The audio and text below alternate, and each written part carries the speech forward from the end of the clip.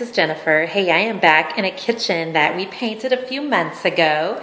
I showed you guys tons of pictures of this kitchen right before Christmas, and I'm trying to kind of, ooh, that's gonna make everybody dizzy. Work the camera here so that you can see this.